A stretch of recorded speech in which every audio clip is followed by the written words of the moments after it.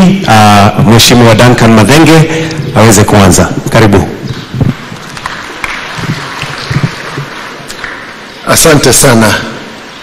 Your Grace, Archbishop Sapit, Bishop Kagonda and all the other bishops, Your Excellency, our President and the Deputy President, Excellency Governors Nyer and Governor Laikipia, CS Moses Kuria, PSs present, my colleagues in Parliament, all protocols observed, and fellow Christians, Yesu asifiwe. Your Excellency, we are delighted to have you here today. And for some reason, this constituency has found favor with you, because in the 3 months of this year, we have hosted you 3 times. We don't take it for granted. We appreciate. Allow me, Your Excellency, to acknowledge the other leaders who are with us. And I start with the MCAs. Our MCAs who are present today, please stand up where you are. We acknowledge you. Yes, the area MCA, Honorable Bogo. The Deputy Speaker, Honorable Karaoke. We have Honorable Kiruga, we have Honorable Kamiri, we have Honorable Kareivi, we have Honorable Dagita, we have Honorable Jane, we have the majority leader, I can see Honorable Kanyugo, and the others, macho inaweza kupotea kidogo. Kwa hivyo mtaniruhusu, Your Excellency, our MCAs are here with us. Allow me also to acknowledge my colleagues, members of Parliament, starting with our Chief Whip, Honorable Osoro.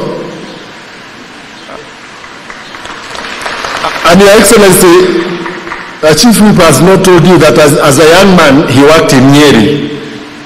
Ananiambianga anajua kamakwa. We have the Honorable Deputy Majority Leader, Honorable Owen Bayer from Kilifi. Honorable Osoro is from Kisii, West Mugirango. We have Bishop Kirima from Meru. We have Honorable Mark Nyawita from Uriri.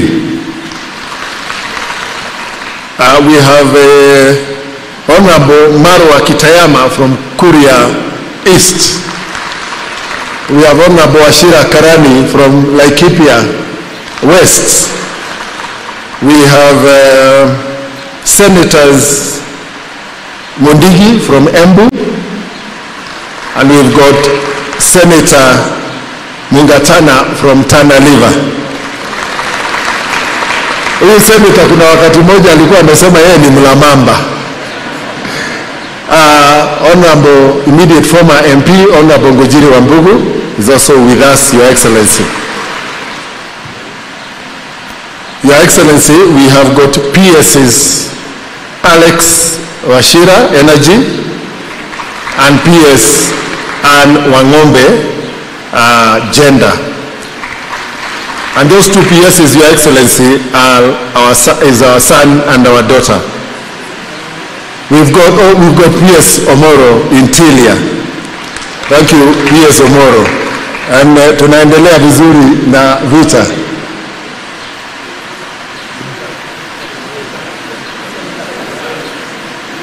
Susan, PS Susan Mangenyi. Thank you very much. And of course, we've got the DG Nyeri County, Honorable Kinaniri. And I know the governors are with us, both Governor Laikipia and Governor Nyeri. Your Excellency, allow me to mention 2 things. I was with you, I believe, and Your Grace, Bishop Sapit, in Eldoret, when we had an occasion for the Eldoret West Diocese. And before then, during the campaigns, we were here with you, and you participated in helping this diocese and this church put up the retirement home for your friend Bishop Kagonda. have seen you right before you became president and as president with your Christian journey and Christian faith. And sometimes, Your Excellency, the church has a vision. And I do not know when Bishop Kagunda came up with a vision of setting up this cathedral, the kind of challenges we were facing as a country. But once Bishop Kagunda had presented the vision to the Christians, I wonder whether along the journey, despite the difficulties, including the difficulties that Moses had in the wilderness that made him strike the stone rather than speaking to it, whether Bishop and the other Christian of Mount Kenya would have agreed that we modify the great vision, the grand vision you had for this cathedral. I am sure they would never have accepted. And we find you in that, for me, it is not the unenviable position, it is the enviable position of having to lead this country at a time when we almost have to leave the wilderness in terms of the economy. And you may not have the luxury of modifying the vision you sold to us. And as your students and as your lieutenants, we also do not have the luxury other than to soldier on, putting our eyes on the vision that you have for our country. Your Grace, we acknowledge we have had a challenging 1.5 years. We have tightened the belt, but it was the only way for us to get our economy to where we are now, and we are on the launching pad into the future.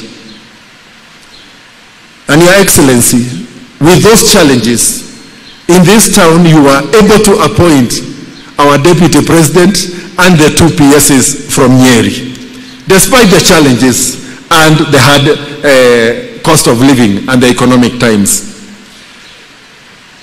You have initiated the 2 affordable housing projects in this constituency. You have allowed us to also upgrade the infrastructure at Nyer National Polytechnic. You have promised us the completion of Rurengo Stadium. We have been struggling with it for the last 6 years. And therefore the people of Nyer can actually give evidence that despite the challenges we have faced as a country, despite the high cost of living, we are making progress. We are behind you, and you have our support 100%. And I will continue engaging the residents of this town in terms of what we are doing as a government. I'm sure we have, and you have, our support. Si tunamsupport rais watu wa Nyeri. Ni ukweli tunafuata yale anatuonyesha na pale angependa kupeleka nchi yetu. Nifikishe hapo niseme asante sana, and now with all humility allow me to invite the Governor Nyeri, His Excellency Mutahi.